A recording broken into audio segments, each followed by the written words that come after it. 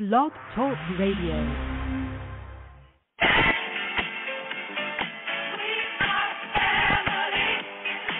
Hey.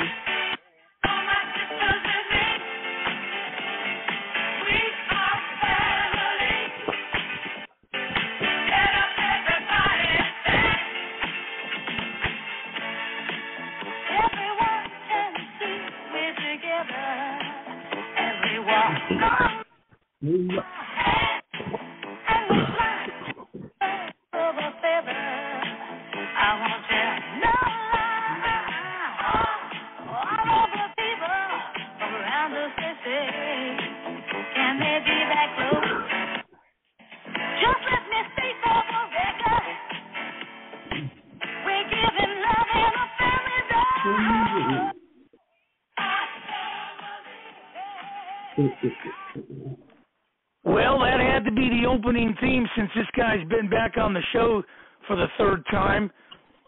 Welcome to the True North podcast, hosted by Bill North up there in Seattle. Yours truly, Mark Mancini in Los Angeles, as Bill's getting his arm ready for next Tuesday. Honorary coach with the All-Star game. 347-205-9631.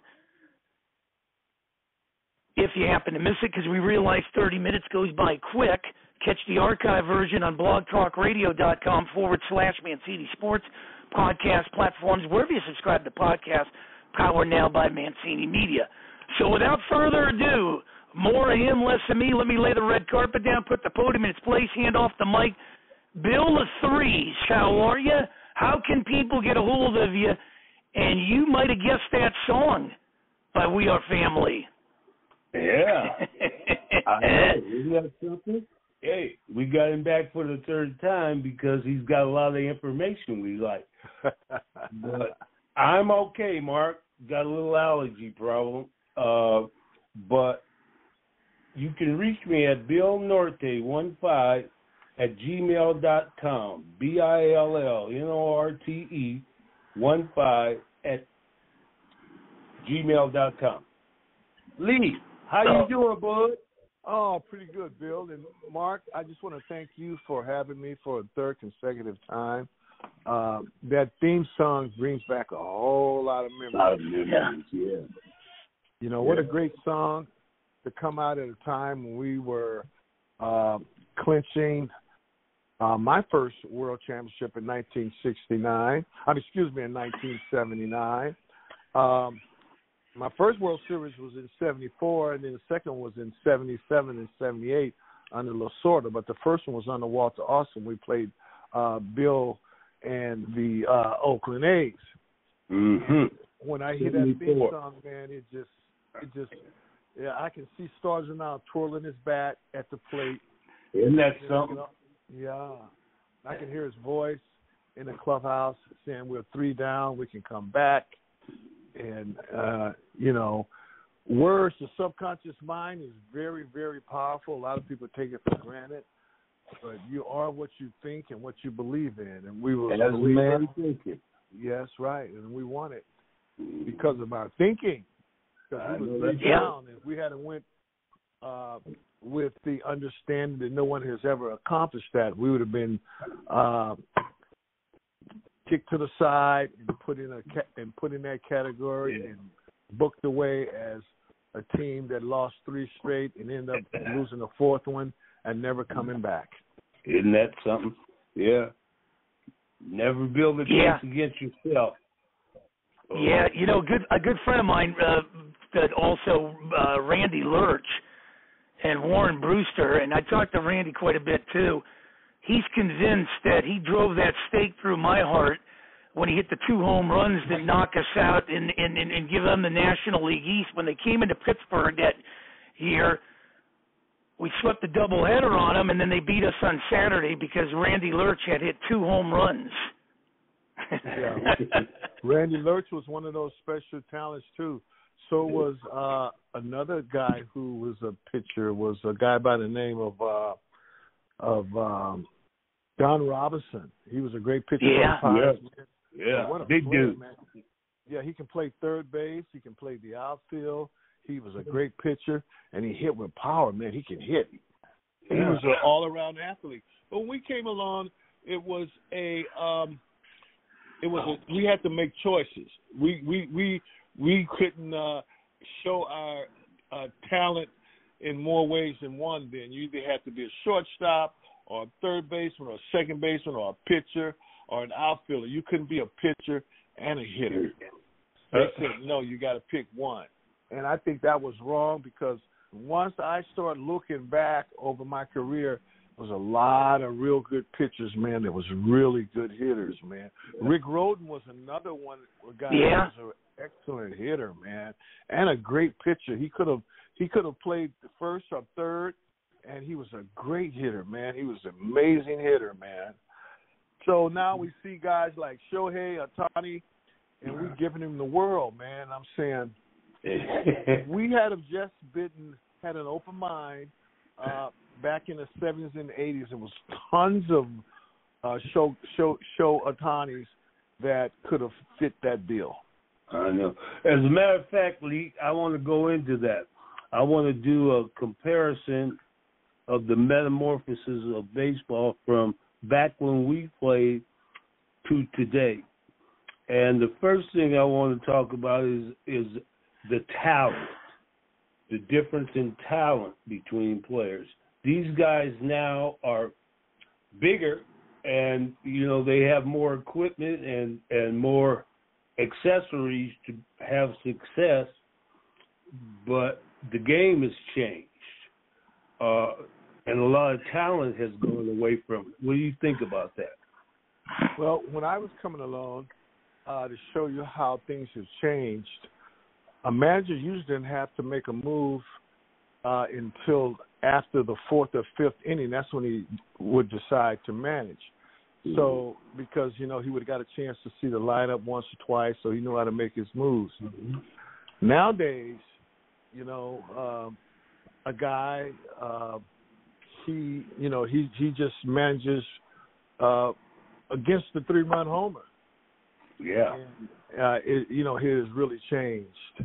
And back in the day, we were looking for the single just as much as we were looking for the 3-run homer because we always looked for that first and third situation because we always took a lot of pride in running the bases on a base hit going from first to third. Now you change the whole defense and you change the way that a manager is going to manage the game now because now you have a first and third situation and, you can score on a sacrifice fly. And nowadays, they want a guy's up there just to hit the ball out of the ballpark. And we had a thing that we really put in our way of playing the game. We always wanted the first and third situation because that was very productive. Yeah, you forced the issue. There was aggression. Right. But as far as hitting, let's go into that. They teach players now about launch angle and all of that. And when they go through the strike zone, when they drop that arm and lift that shoulder, the swing is coming through at an angle, and you're kind of picking the ball out of the strike zone instead of driving it. Absolutely. And it's the kind of thing that I feel that, that leads to strikeouts and less productivity, nuance in the game as far, and the 3-run, they don't, the slide step is stop stolen bases a little bit, but the thing that the lack of aggression on the bases, and they got too many stopwatches, I think. Oh, right.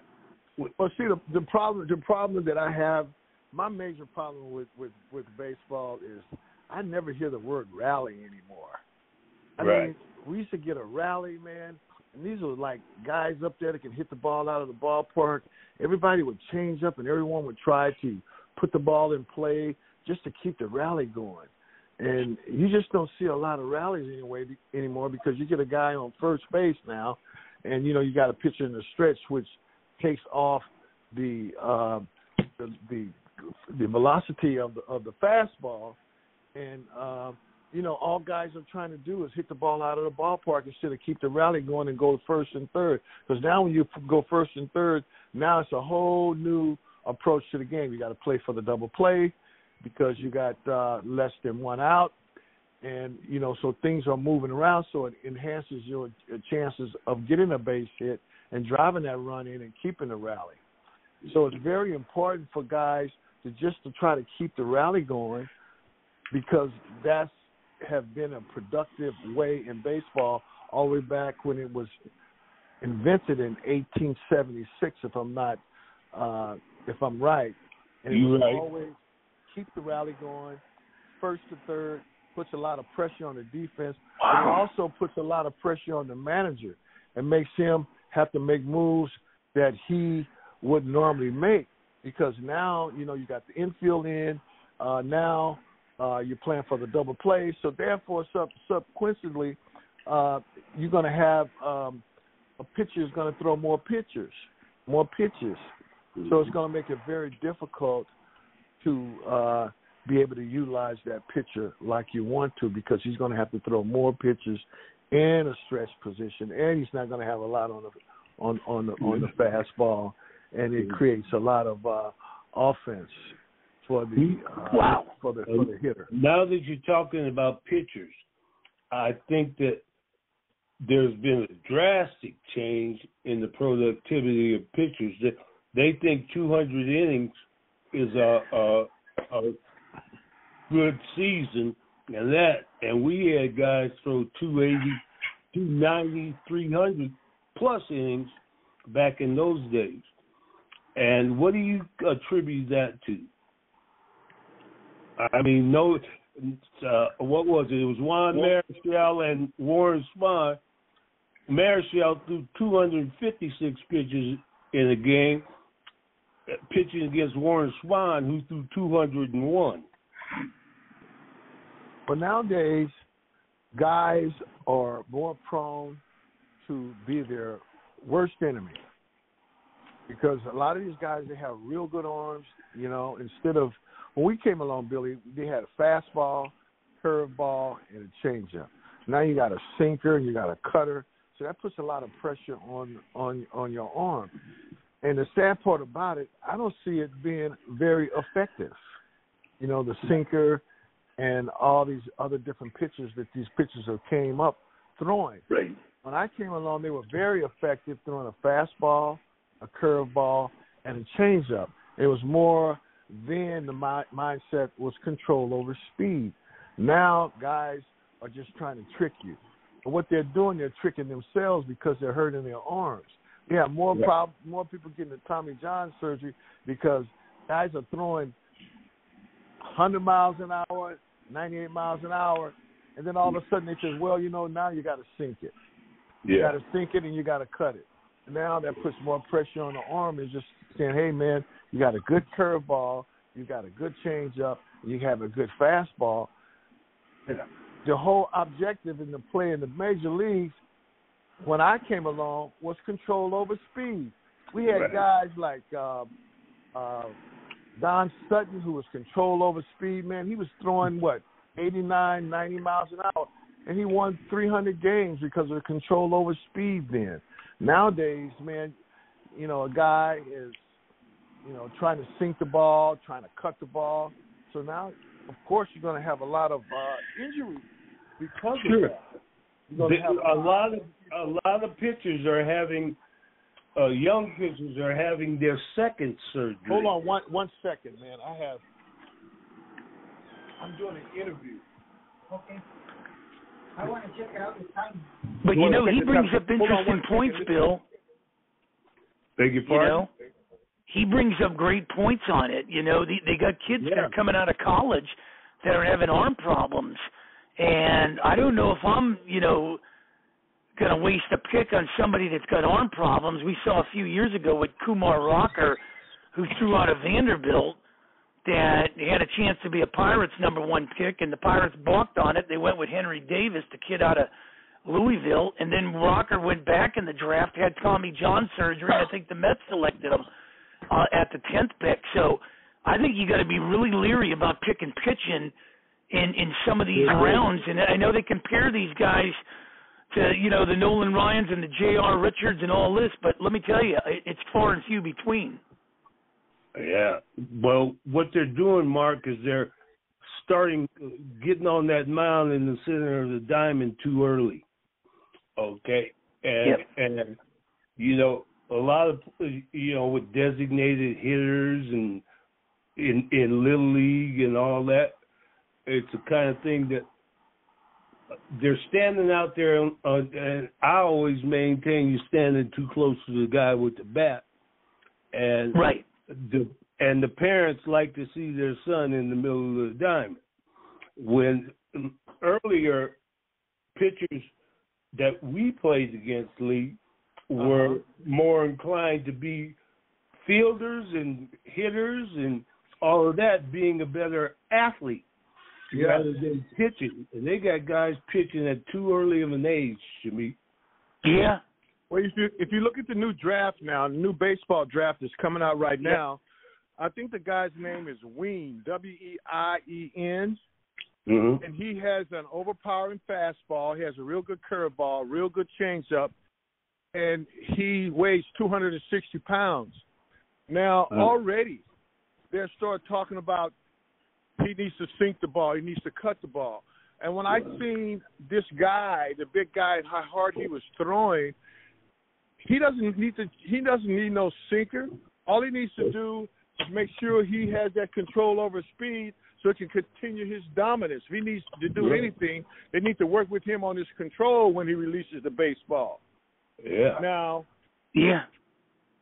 I think his name. Hey, you know what, Lee? I was going to ask you about the hitting. Do you think you guys had an advantage in Pittsburgh? You had Bob Skinner there as a hitting coach, but how much of a help was he, considering you guys had the Parkers, the Stargills, the Madlocks, the Gardners, the Stennetts? I mean, then you had guys that can hit, that could pitch, and Robinson and Roden. I mean, how instrumental was that? It was almost like you had an advantage over everybody. That's what I used to do. Yeah, when I was a Pirate and I was playing there, what Bob Skinner taught, he taught the fundamentals of the game more than anything. You know, he taught us how to utilize the whole field. The whole field. Hitters, he showed us how to utilize the whole field. Yeah. And you know, he always stressed shoulders and feet perpendicular. You always want to try to hit the ball right center, left center. That enables you to hit strikes. But more importantly, he always stressed it helps you to utilize the whole field. So, you know, he said when you can do that, you're going to have more first and third situations. I don't see people talk about first and third situations. You get a guy on first base with no outs, guy's going to, 9 times out of 10 nowadays, the guy's going to pop the baseball up.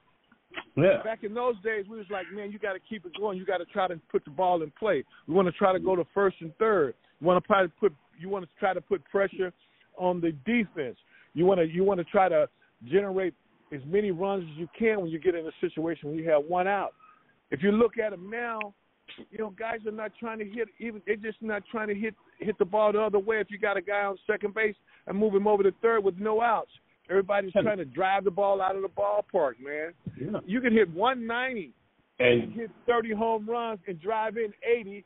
That give you a $300 million contract. I'm telling you. And I'm looking at that. If you hit baseball has changed like you would never ever believe. That was never when I played. You didn't hear about that. If a guy hit 220, 230, he would sit down to the minor league. He's in the minor league so far. The minor leagues, he's something. And when you're talking about 190 with 30 home runs, I look at that and say you probably got about 50 more hits. Well, not only that, that quote, man, I love, and man, that should be on everybody's mantle. I can play this game, said Lee Lacy confidently. For hustle and determination, I won't take a back seat to anyone. And man, oh man, how great is that quote? Because That is lacking in a lot of things in today's society. If sometimes I think if you're confident, they look at you as arrogant, but they don't understand you're confident in your own skin and you know what you want. So what's wrong with that? Yeah, and I like to think that when you go to the plate, the pitcher's in more trouble than you are. If you don't have that attitude right there, say, hey, man, throw that ball up here. Yeah, boy, are you in trouble now. Yeah. Hey, what people don't realize, and both of you might have experienced it, getting traded during the season, and people think, well, oh God, we're going to get a great player coming to our city.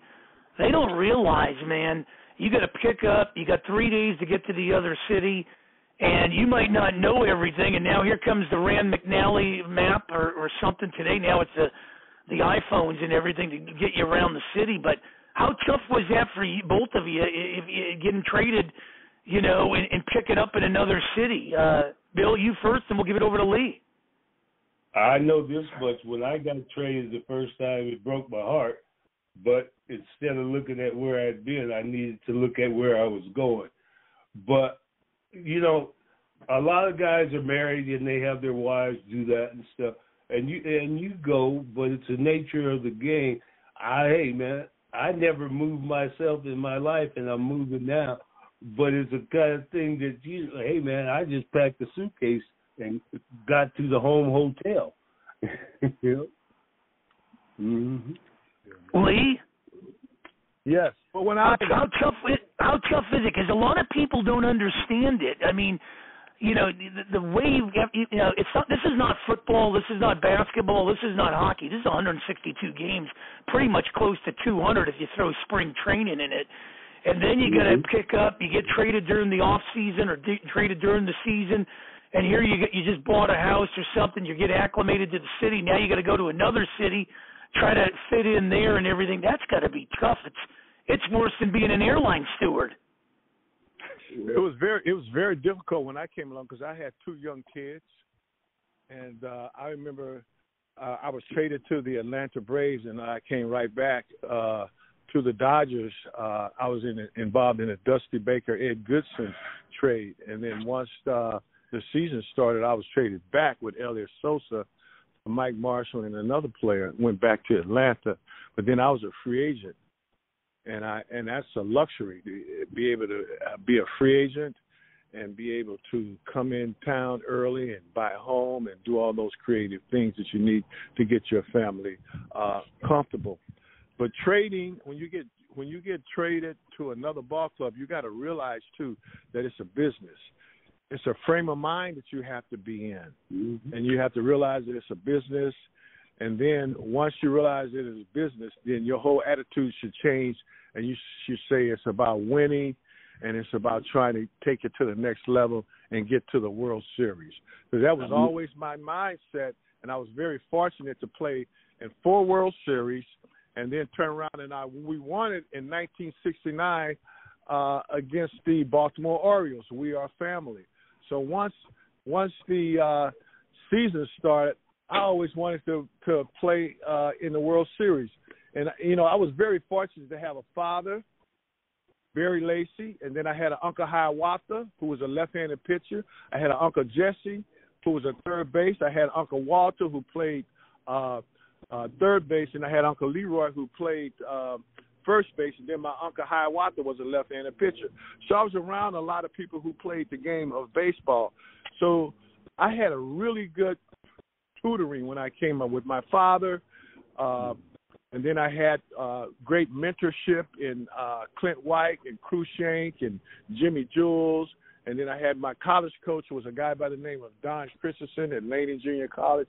So I was very fortunate. But having people in place when you are traded makes a big, big difference. People you can talk to, people you can reach out to if there was ever an issue. That's very, very important. I can always reach back to Don Christensen, who was my college coach, and I can talk to him. And then I had my father right there who played with Charlie Neal, my uncles who played with Charlie Neal in East Texas, where the Dodgers used to train in the early 1900s.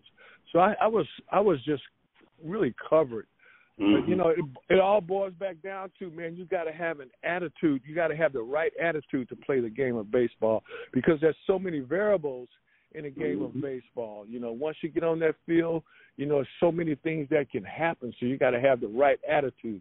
You can't sit out on the field and say, don't hit the baseball to me, because when you say that, that ball's going to come. That next ball's coming to you. The baseball will find you. Okay. The baseball will find you. So you got to have the right mindset. You know, you got to always be ready to make the play, and how you're going to do that, you got to always want the ball hit to you. But when you get traded, that's why you got to be strong. You have to be strong-minded, man. And, you know, because you're moving into a new city, and 9 times out of 10, you're taking another guy's position on the field, and you're taking someone else's position on the roster. Yeah. And you have to, but when you step between them white lines, the game's the same. You know, no matter where you are. You know, and that's a good part about it. Don't get so caught up. The game doesn't change for you when you get traded. And that's probably the most comfortable place you can be when you have to adjust to a new city is on the field, because that's your platform. Business. That's your platform. Yeah. Mm-hmm. Baseball is. I remember when I was growing up as a kid, and this is a true story, man.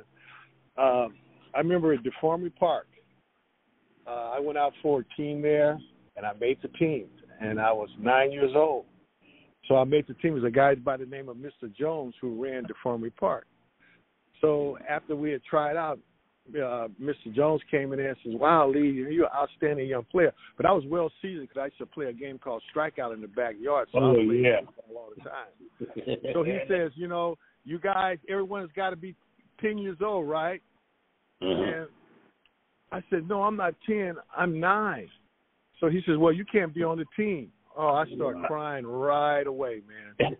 I remember I got home and I told Mom, I said, "Mom, I can't be on the team because I'm 9 years old."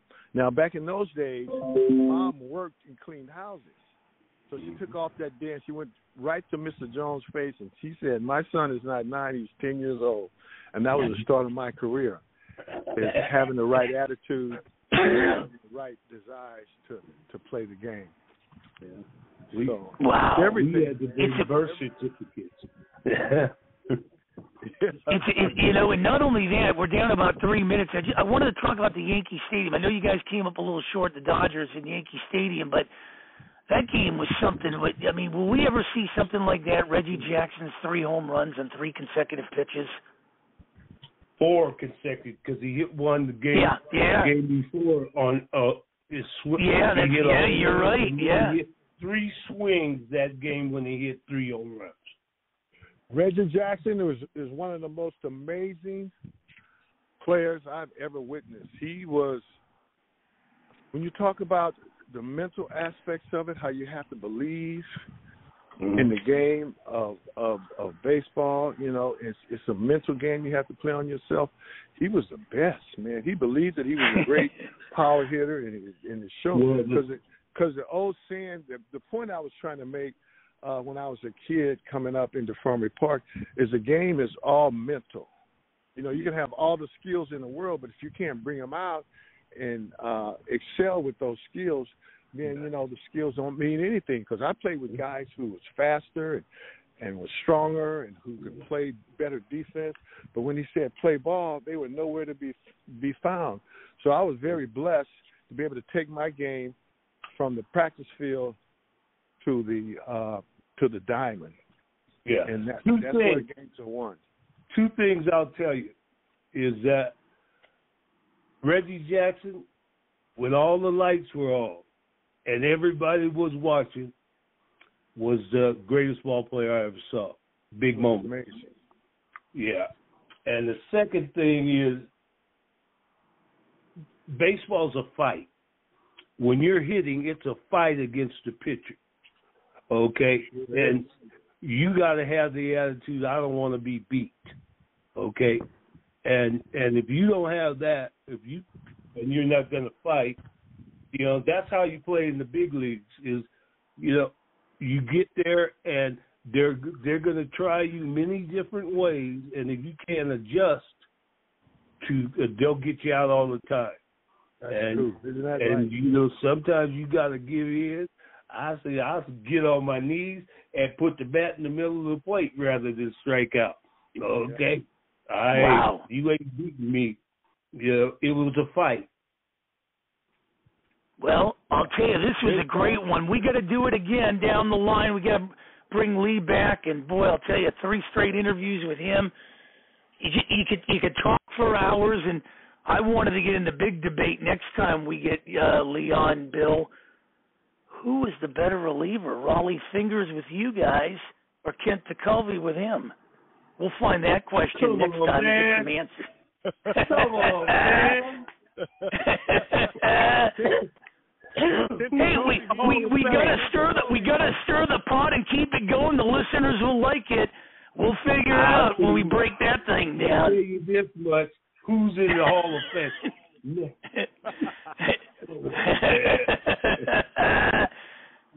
Bill, let everybody know how they can get a hold of you. I know next Tuesday we'll be watching. You'll be at the All-Star game in Seattle. I hope the American League beats them. I'm going to keep it a little low there, but now that you're part of that, and along with Dusty Baker and everything, I want to pull for the American League. Yeah, I was with Dusty Baker when he was here on Thursday at the Soho House in Malibu, and he told me that he's going to have you there, Bill, and he's excited for you, man. Yeah. I'm excited I just talked to him today, too. We've been talking, and that is such an honor to be able to be chosen like that. And again, I'm humbled by the fact that I'm included. So, Well, I love you both. It's going to be something, and we're so blessed to have Lee joining here. Bill, let us know how they can get a hold of you. You can reach me at Bill Norte, BILLNORTE 15@gmail.com. Anytime. Thank you, fans, for listening to us, and thank you, Lee, for your input. And it's been wonderful, and we'll have you back. All right, I'm looking forward to it. Oh, man. And for those two, I'm going to raise the Jolly Roger the next 2 days in Hollywood as the Pirates will make the Dodgers walk the plank. Till then. You ought to tell those Dodgers they're missing out by not having me involved in more stuff. You know what? They should. Even at your age, you could probably still out-hit some of those guys.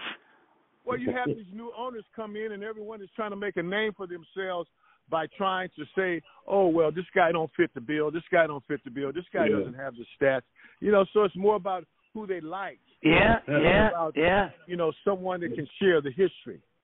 Yeah, that's exactly right. And you're darn good. Yep, and I'll tell you, we got to keep pushing it to the choir there, man. You're one of the best. I appreciate you, Lee. Anytime you got the red carpet, Bill, I can't wait to talk to you next week. You'll be on the field out there. You'll give us the recap on Wednesday with the All-Star game. For everybody listening, catch the archive version of the True North podcast, blogtalkradio.com/Mancini Sports. We'll talk to you next week. Have a blessed one, guys. I'm honored, guys, to be part of